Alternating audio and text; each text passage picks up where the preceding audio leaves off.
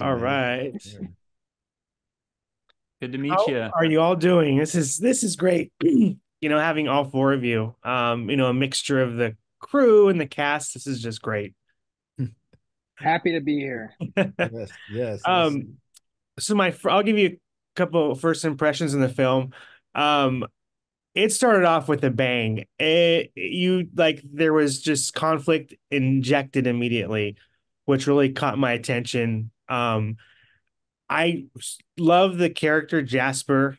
I just love everything about him.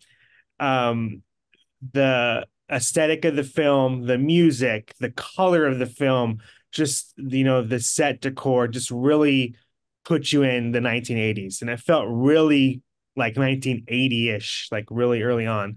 Um, just I enjoyed the movie. When I sat down to watch it, I wasn't feeling very well at all, and then immediately dissipated.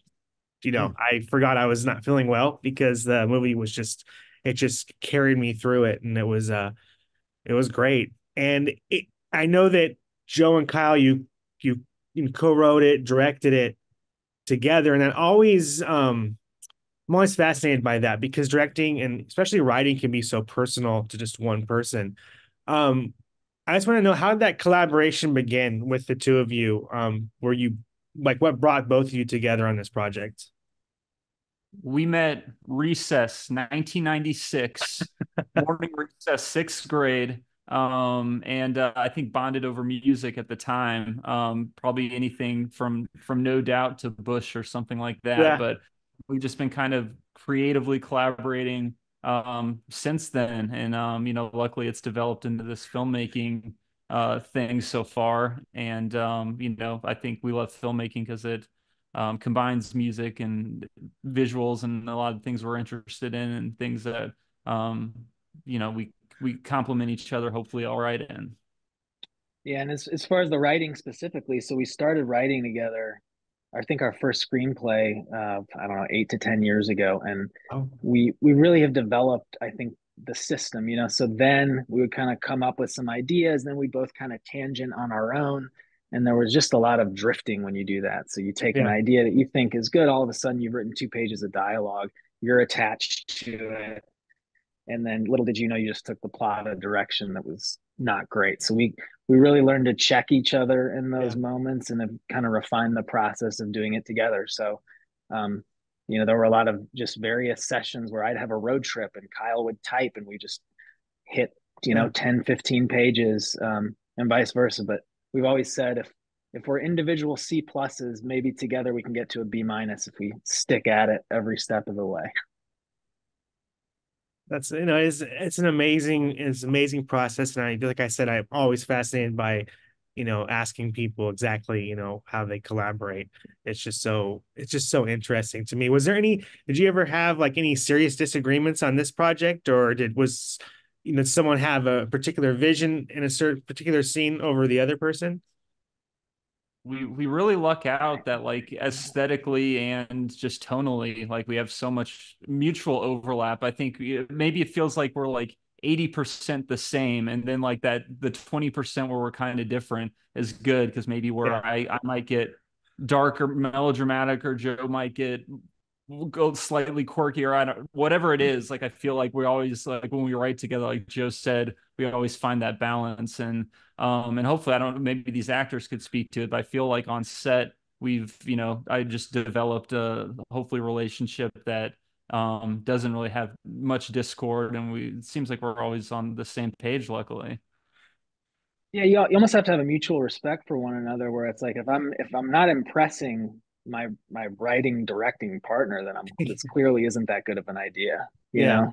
So just check your ego, and if that's the person that you think is the most aligned with you creatively. I mean, we fought for things in the past, but um, again, it's just you just kind of trust that partnership. And John and Sterling, Josh and Trent, loved you guys. Well, You guys were thank you. great. But most of your scenes were together. Can each of you tell me what drew you into this particular role? Was there something in the script that resonated with each one of you? Joe, you're gonna be. I can go. Okay. Uh, well, Ryan, that's an interesting question. You got me thinking before. You weren't feeling well when you watched the movie. It'd be a good PR ploy. Yeah, Hey, yeah, hey, if you're not feeling well, watch this movie and you'll feel better. yeah, So uh, but in terms of what attracted me to the role, well, it's a nice, juicy, complex role, and the art. As an actor working in film, that's why we love theater, because you really get, with a nice big role, you get a big arc. Yeah, and this is with a film. And I was saying, I've done so many supporting roles and yeah. Star Trek roles that I love the complexity of this man, the dark side and the light side. So yeah. So I don't know if I answered your question. I always go off on tangents, but No, it's good. You did. Yeah, I suppose for me, one, it's working with Kyle and Joe, and I want to kind of jump back to something that you were referencing with those guys before. This is the second project that I've done with them, and it's very interesting to have watched how they direct Mhm. evolve, right? Their own interpersonal communication. Um, they're better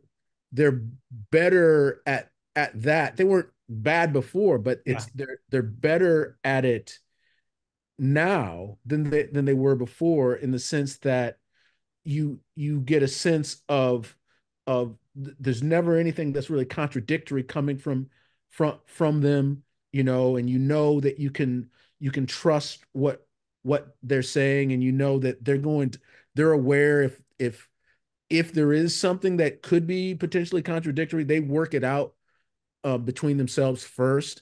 You yeah, know, I've worked with other directing teams that I mean, it was the exact opposite. So yeah, there's definitely there's growth there. They know how to do it together. For me, what attracted me to the role was the role itself. They How it's written, who the character is. It's not the kind of role that I often um um am playing. There's something that is, I don't want to call Josh passive, but there's something more um um um uh uh circumflect about him, that circuitous about his character, and that there's not as many hard edges that I don't normally get to do. um and then his manner, his demeanor, how he speaks, how these guys wrote him was yeah. very, very compelling. And I always want to work with, and I always talk about this, you want to work with people that you like. Independent film is hard. Low budget independent film is even harder. Um, um, so if you're not working with people you like, it's the worst experience. And so it's great anytime these guys are back in their laboratory mixing some strange brew that they come up with as far as narrative, and I want to dive in with that. Yeah. Very good. And you had described independent film, it can be rough. And was there anything for Joe and Kyle, was there anything in this film, like in your script, that you couldn't get on film because of it was a time issue or a budgetary issue? We That's actually wrote it knowing we were going to be very constrained. So I think we learned from our first feature, some of the first drafts of that yeah. just had ridiculously ambitious scenes. So I think we learned a lot in what constraints we'd have to work with. So I don't think anything was left on the page that we would have wanted in the film, although it was challenging to still execute a lot of it. And what would you say in this picture was the most difficult thing, during the shoot? Was there any particular scene that was just maybe it was just heavy dialogue, or just the scene itself? Was there anything that was really difficult? One particular moment that I remember that involved the four of us. There was a scene in the garage. I think it's when when Trent takes the prototype synthesizer from Josh, and Josh is just discovering that it's gone. Yeah. I think, the four of us, struggled initially with that a little bit. But, I think all just collaborated well and kind of came to an agreement that, like, all right, what's tough is there's so many words here. And what am I, for Sterling, was like, well, how am I supposed to react when John is saying all these words? And anyway, we kind of realized, like, oh, we just overwrote this. So that was one of the moments where we, stripped probably at least half the dialogue away and really simplified it. And these two gentlemen were absolutely amazing and pivoting with that and just being able to roll with it. And I think it ended up being a much, much shorter and hopefully better scene. Agreed. It did come out well, because when the camera shows that it's missing, I remember I just went like, oh, it's gone, and then Sterling's character, he was so nice still, and so you could tell he was devastated, like, where'd it go? And he's just so soft and just nice, and I think it was played out very well. One other element. That's good, because I haven't seen it yet. So, yeah, that was a challenging moment. Yeah, because so much of the characters, all of who the character is invested in that, in that prototype, and it's a big part of his life. Yeah. Just and is there anything? I'll start with you, Joe. Is there anything you're working on? Anything coming up? Yeah, Kyle and I are on to the next. So we have going to take place in the 90s on an animal sanctuary where a couple has found reprieve from some trouble with the law, and they've taken up working positions at the sanctuary. Unfortunately, a small string of animal murders is going to threaten their anonymity, and that's kind of where we are at this point. Good. And then Sterling, are you working on anything right now?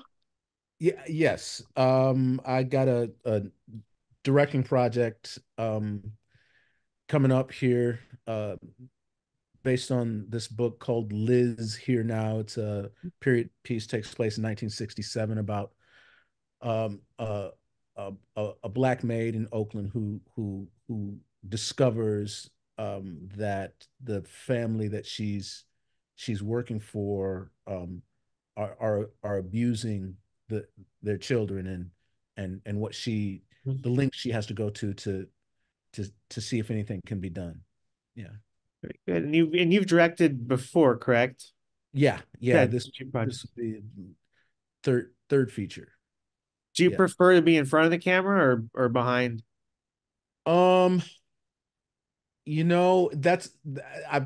whenever that question is asked of me, it depends on what I'm doing at the time. Yeah. If I'm in front of the camera, I say behind. If I'm behind the camera, I say in front. Gotcha. It's hard to separate what those two things are, because they're both storytelling positions. I just like to tell story and be involved in storytelling, and I think that's what I'm discovering about myself. Yeah. Then John, how about you? How about me? Oh boy. Well, I have a self-tape audition I have to do this afternoon later. Don't get me started on self-tape audition. Yeah. Actors. But I'm doing a performance I workshopped it in New York in November, and I'm going to be doing it this August. And awesome. Researching the life of Beatrice Lillie, who was this iconic song stylist from the 30s, and creating a piece based around her called "There Are Fairies at the Bottom of Our Garden." So wish me luck. That's awesome. Sounds like fun. You brought up an interesting point about the self-tapes. I know everything's kind of shifted more towards, self-tapes or a Zoom. Yeah. You don't have the in-person anymore. So it really, you kind of lose a little bit. I know it's convenient, but you do. Well, it's it's the paradox of it all. I mean, yes, it's convenient, and we can do, as many take. It's all about attitude. I tend to go, oh fuck, but it's like a master class. We get to tape ourselves, and we get to look at it, and and step outside as an objective observer, and hopefully improve the performance. Yeah. What I miss is that when you used to go into a room, you could charm them. They could give you an adjustment. and Yes. maybe you were up against 10 other guys, but now you're up 300 self-tapes. I don't know how many self-tapes, but I have a feeling assistants are looking at these next, Yeah. it's Yeah. oh, Yeah, it's weird. You can't dazzle anybody in the room anymore. right. Yeah. That's sad. Yeah. Well, you guys certainly dazzled me with this film. I really appreciate you talking to the four of you. The best of luck. Just I know it's the industry can be nuts sometimes, but hopefully, Deadmail just hopefully people see what I saw, and I'm sure they will.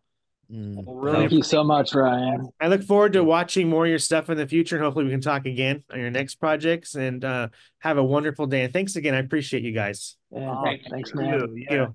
Lovely to talk to you. Thank you. Take care.